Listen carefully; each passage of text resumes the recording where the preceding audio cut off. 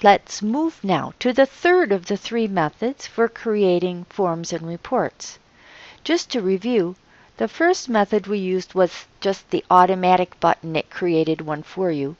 The second method we used was the query wizard, not the query wizard, but the report and form wizard. And the third method we're going to use is to create a query first in Design View, and then we'll go back and use the wizard to create the report, form or report. So we'll start with the query that we'll make, and then we'll take that query as the source to create the form or report. Let's go see an example of that. Here I have the table that we've been working on, the database.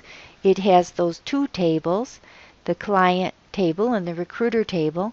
And in the method number 2 for forms and reports there, we used the wizard to create that report.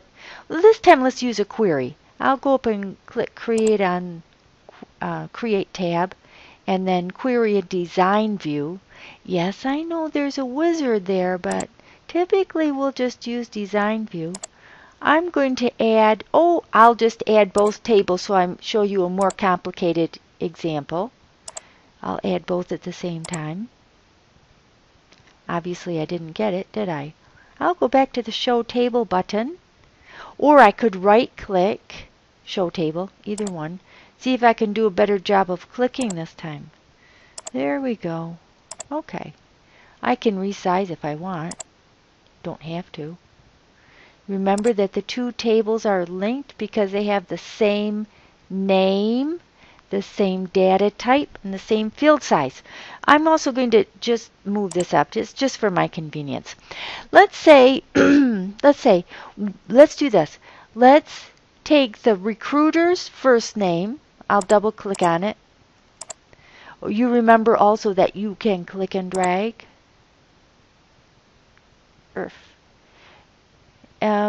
First name of last name of recruiter.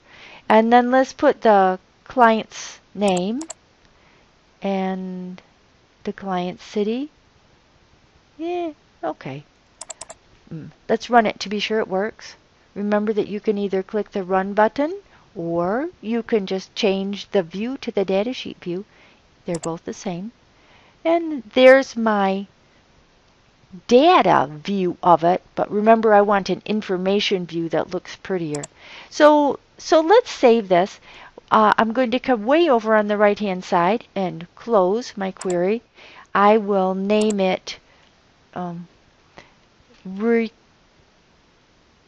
going to call it Clients by Recruiter Query. There's a trick to that, by the way. That's not part of this video. And notice now that I have this query called Clients by Recruiter Query. Now I can go up. Shall we make this a form this time, just to be different? We'll create a form. We'll use the wizard. And my source this time is going to be the Clients by Recruiter Query.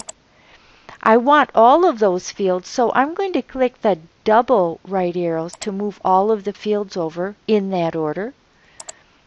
And I'm going to organize them by recruiter. I usually take the format they recommend. And I'll have, yeah, that'd be nice to have a form with a subform. Sure, that sounds good. And so here now I have a form on the screen that shows the recruiter's information, and below that all of the clients of that recruiter. And if you come down to the bottom, you'll see that we have 4. Remember, with a form you'll only see one record at a time.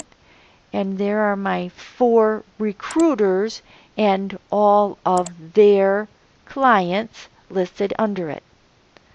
So that's creating a form or report, whichever, by first making a query and then creating the form or report from the query.